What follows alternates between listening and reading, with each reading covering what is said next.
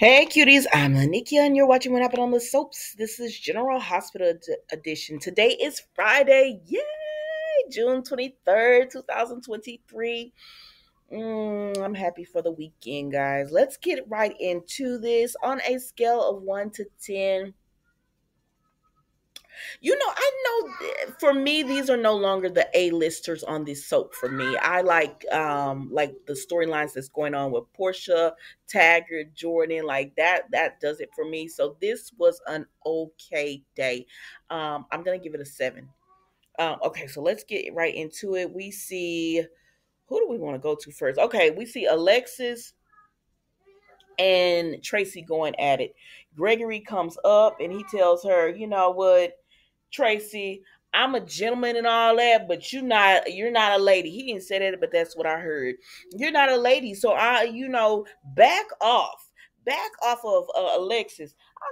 I, what we doing right now? Like what's this thing going on between Tracy and Gregory? And she tells him, sir, the same way I told you last time, you're not a gentleman. And the same way I told you last time, you really should be thanking me because I was hard on your son. And what happened? He and Brooklyn are now back together.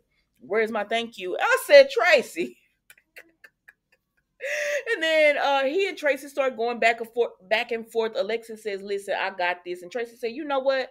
I got a lot of stuff going on right now. With Ned and all that." She said, "So I'm gonna go ahead and buy my business, and and you don't really want it with me." And so she leaves. And so Alexis and Gregory starts talking and she starts telling him the history between her and Tracy. And for some reason, I don't know why Gregory is just like, oh shoot. Tracy also told Gregory, you don't know anything. You're not going through anything. So you don't know about having some compassion and empathy. I don't know, child. Tracy, you wouldn't have it either. Tracy is Tracy. And so, but Gregory has made it up in his mind that he's gonna take Tracy down. I said, baby, I don't have time for this. Whatever y'all trying to do with this storyline, keep it. I mean, what is this? But anyways, let's move on. And he talking about because it has to deal with Chase. I said, okay. The only thing that's really Tracy doing to Chase is she helped him get back on the thing. She blackmailing Brooklyn to work at Deception. But besides that, that really don't have nothing. I don't know. Am I missing something? Because y'all know I be in and out of General Hospital, especially when it be characters I don't really care for.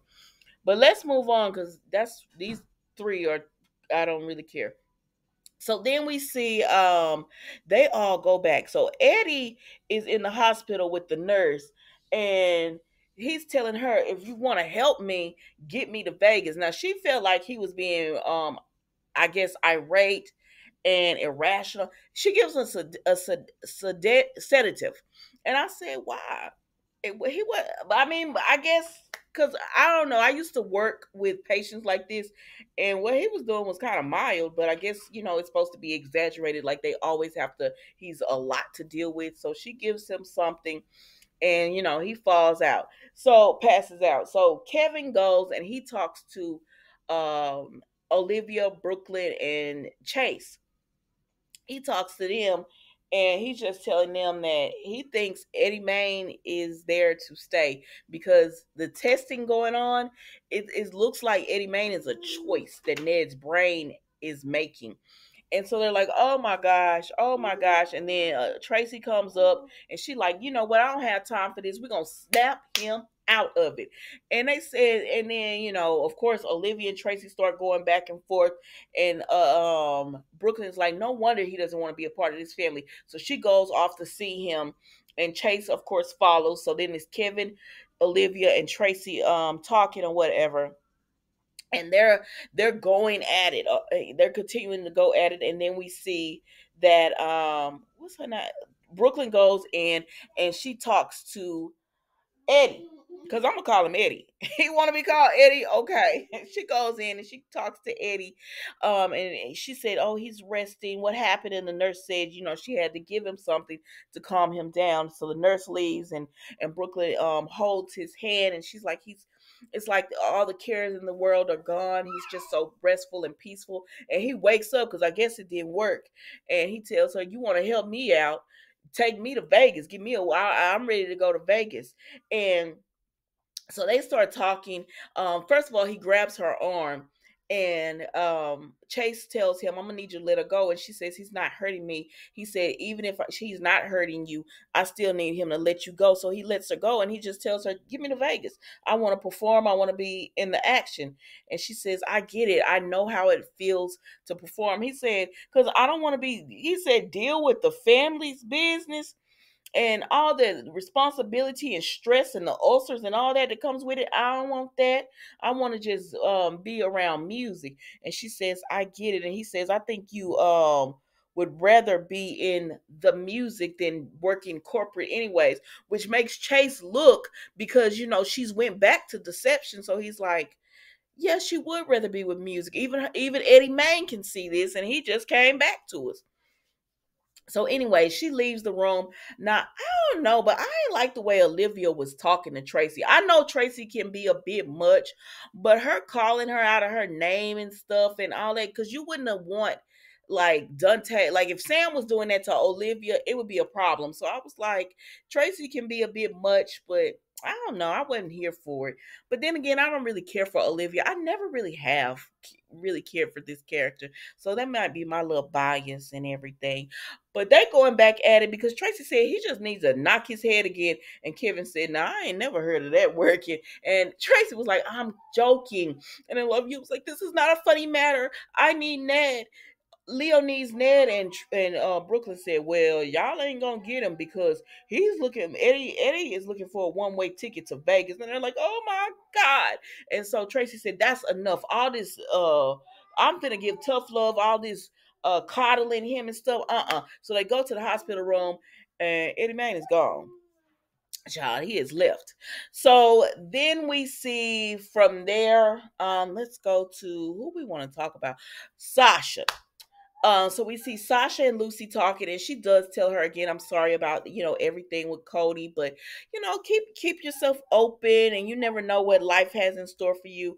And then she says, "The beginning stages of romance is so nice because you're just like, oh, I don't know, does he like me? Does he love me? Does he love me not? And all this kind of stuff." And Sasha said, "I always thought it was torture." And Lucy's like, "No, I love the beginning stages of a romance when you're starting to get to know somebody." And then Kevin comes up with daisies and stuff, and he's there for her. He's there, and they sit down and they start talking about their romance. And she said the Deceptor is doing so well, and they said actually he is the one that helped me come up with this idea. And they were like, "How did he come up with the idea or whatever?" And so Lucy starts telling the story about how they were in bed, and she was saying that and they were talking and everything. And Kevin said, "Wouldn't it be nice if you could have something that keeps you like youthful and young and all that?" I said, "Isn't that most products?" But okay. And so she said that's how he did it, and he's not even taking any credit. Now the music turned around this time, and I said, "Why is the music turning? Why is the music turning sinister?" And so then they just started talking about how much they love in love. And Sasha says, "So I have one question." And they were like, "What? When's the wedding?" And they both said never. And I said, "Lucy don't want to get married." And so then Martin said, "It's been 3 marriages, 3 strikes, and I'm out." But anyways, he ends up having to leave, right? And then Lucy and Sasha talk, and she said, "Girl, I thought you wanted to be married." And she said, "I do. I thought I was gonna say never, and he was gonna say never or something." She didn't know he was gonna do that. She said, "But that's okay." Sasha said, "He loves you, and a man who would do all this is not taking any money from you, you know." It has to be true love. And Lucy said, "You're right. So I can talk him into the marriage or whatever." I said, "All right." So then we see Martin, and I said, "What's going on?" Because the okay, I love seeing Lucy and Sasha and all them, but I was like, "What's the point in this? I'm not understanding what's the point in y'all showing them," because it just felt filler to me. And so I was like, "Is this a conversation that we'll never see again?" Well, child, Martin is at the pool or whatever. So he goes to the pool, and he gets a message on his phone talking about 50,000 was credited into his account, and I guess he's getting this monthly. And he says, "Yeah, Lucy, getting married would not be a good idea." I said, "Who you getting 50,000 from?" Because they was talking about his wife, and it said number two. And then he gets another message from somebody that says number three, and he said the worst thing about being at the pool with number two is number three. And then he falls into the pool with his phone, right? And I said, Martin, what you got going on? Who you getting this money from?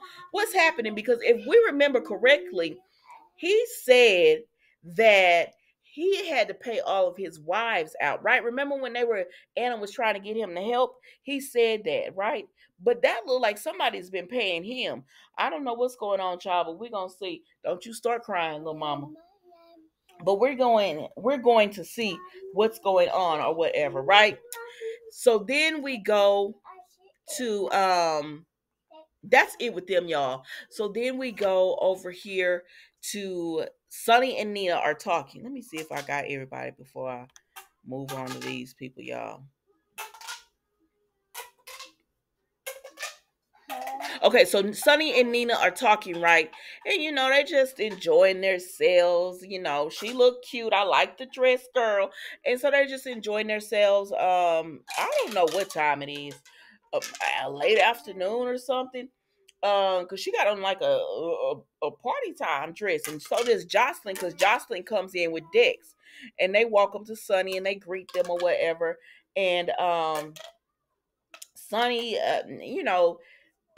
Jocelyn always gonna have little snide remarks towards Nina. It is what it is. The girl took her mama husband, and so they're all sitting down, and they talk about how Drew Sonny asked, no, Jocelyn asked Sonny, how the court case is going. He has said he hasn't heard anything. And Nina said something about it was noble of Drew to take this sentencing. And she's like, and Jocelyn makes that little snide remark about, yeah, he thinks about somebody besides himself. He puts others.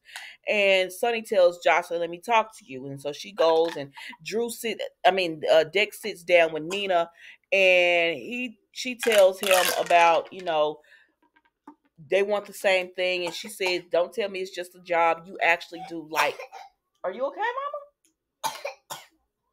Come on. She said, you actually do like Sonny. And he was like, yeah. And so she tells him, we want the same thing, to protect Sonny. And he was like, yeah. He was like, so, and she said, we want peace. And he said, do you want me to speak on your behalf for Jocelyn? And I said, y'all just be writing anything. Because this didn't even make sense. But she said, we just want peace. And she didn't say yes, speak on my behalf, but she kind of implied it. And he says, I'm going to let Jocelyn make her own decisions, but just know I'll always protect Jocelyn and Sonny. And she said, and hopefully Sonny's wife. He said, that goes without saying. As long as Sonny cares for you, you'll always have my protection, and or whatever. So then Sonny goes over and he talks to Jocelyn, and he says he wants peace. And she said, listen, I don't like, because he tells her Dex is working for me, and you told me you didn't want him to. So I just want to make sure everything's all good. And she says, Dex was working for you before I came into the picture, and I was wrong for asking you to fire him and everything. And he says, yeah, okay, I hear that, but that's not what I asked. And she said, okay, what I can tell you is that, as long as Dex is working for you and he's happy, and the people I love, they love you, and it hurts them for me to be hating you. So she doesn't give him, like, she don't love Sonny like that or whatever, and she ain't gonna be going over to his house for Thanksgiving or anything. But she gonna let it be. She gonna let it be. She gonna stop holding so much animosity, because it really doesn't do anything for the people that she cares about that love Sonny. And he says, hopefully we'll both do better soon, but I'll take that. And she said, all right. So then they're sitting there talking, and Michael walks in. So Michael walks in to update them about what happened at the courthouse. So then we go over to the courthouse, and it's Michael and Carly there to support Drew. It's Zeke, the prosecutor, and the judge. Baby, that judge ain't playing no games, because they said, Zeke is trying to tell him 3 years is a long time, judge. And the judge said, well, not only is he getting 3 years, but the location is Spring Ridge, and I have the right to change the location. He going to Pentonville. Now I know I've been saying Statesville, but I watch all four of the soaps, and sometimes I get the names confused. So I'm sorry. But he going to 3 years in States Pentonville, and I said, but he did a white collar crime. Like I don't mean, and he said because we gotta show people that there is no favoritism. And I said I get that, but this is a white collar crime. You sending him to Pentonville for this? Y'all had Kevin, not Kevin, Ryan in Spring Ridge. I mean, I know, Ryan had conditions or whatever. You had Heather Weber. You allowed her to be in Spring Ridge. Why are you sending Drew like, and they were like, he's a Navy SEAL, he's done this and that. And he said, but we gotta set the tone, and we have to show that nobody's above the law. I get what the judge is saying, but I think that's a bit much. Like, and Drew is not my favorite person because I think the character is boring. But sir, like, why you sending him to Pentonville for this? Like, I don't know, child. I don't know. But anyways, so he's going away for 3 years, and Zeke is trying to talk it down, and the judge said, yeah, I'm done here. And then Carly gets up, and she starts yelling about how this isn't fair, and they say, he told her, sit down, ma'am, I'm going to hold you in contempt. And so they had to tell Carly, go on, sit down. I said, yeah, baby. See, Carly, you did this. Listen, I don't feel bad for Drew. I don't think that he should get this punishment. It should be this severe. I don't think that, but I don't feel bad for Drew because I already told y'all how I feel about him taking this deal on anyways, when Carly is the one who they told don't buy the stock, and she ran her fast ass and did it anyways. So now Drew has to pay for this because his dumb self went and said, I'll make this plea deal or whatever, thinking that the judge was just gonna accept it. 6 months in Spring Ridge. Like, baby, you should have said 3 years in Spring Ridge. He might have accepted that. But I don't know, y'all. So, anyways, they tell Carly to sit down, and she does. And the judge said, and as a matter of fact, go on and put him in Pentonville today. They're gonna Tory Lanez him, and he going right from the courthouse to Pentonville. And Zeke says he got business. He has a child. Can you at least give him some time to get his affairs in order? The judge said, yeah, you know what, I can do that. He get a week. I said, a week? Okay, this judge is not playing. And the judge was like, it's a done daughter. We done with this. And even the prosecutor tried to get up and, talk about, giving him some time and showing more leniency. And the judge said, no, we got to set examples. That's pretty much what he's doing. And so the judge is like, all right, I'm done. See ya. And so he leaves, and the prosecutor leaves, and then Zeke says, let me go and try to talk to the judge, do something. So he leaves them, and Michael is just devastated, but he tells Drew, whatever you need, any resources I have, you got them. And so Drew leaves, right? And so Michael leaves, so it's just Carly and Drew. And she's like, oh my God. And he's like, Carly, it's okay, or whatever, And she's like, you're going away for 3 years. I can't believe this. This is not good, Drew. And he says, it's fine. I hate this, but it's fine. I knew, we knew that the judge might not accept the deal. And she said, but 3 years in Bentonville, this can't be. And so, he's telling her, stop thinking about it like that. We need to think about making the most of the time. And she had to tell him, what about Scout? And he said, of course, I'm going to spend some time with Scout or whatever. But when I'm not with Scout, I want to be with you. I said, child. And then he tells her, so we need to think about your finances because you're going to have a hefty fine. So what I'm going to do is I'm going to sell Aurora. And she was like, what? No, you can't do that. What about Scout's future? He said, oh, she got ELQ shares, and I set up other stuff for her. Y'all trying to clean that up. Y'all really trying to clean that up because honestly, Drew put himself in prison. Now he's selling his business for Carly.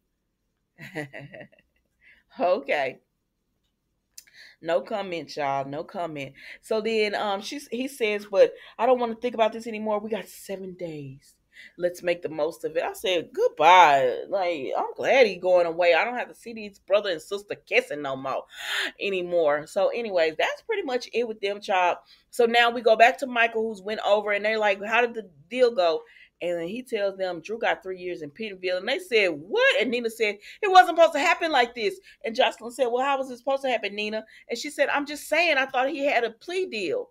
That and Michael said the judge rejected it, so he sent him to 3 years in Pentonville. And so Sonny said, "Tell Drew I'll make some calls." And Michael said, "I already have." The U.S. Attorney General said they were just as shocked. They didn't know it, but the judge has the right to do this. They didn't know he was going to do that.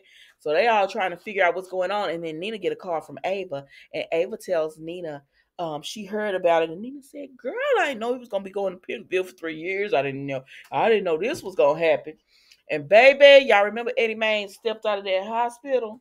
He done stepped right over on into, where are they? Are they at Savoy or are they at Metro? Child, I don't know which place they are. Tell me in the comments, one of y'all, please. But he done stepped up, and I said, "Oh, he remembers he's Eddie Main, huh?" I wonder, is he going? He thinks he's Eddie Main, but do he remember what happened to him before he hit his head? Is that why he? Because on the preview it said he was looking for Nina. Hmm. Is he looking for Nina? Because he trying to get out to Vegas or whatever. What's gonna happen here, child? Nina, you can't take another man from his family and send him to Vegas and stuff.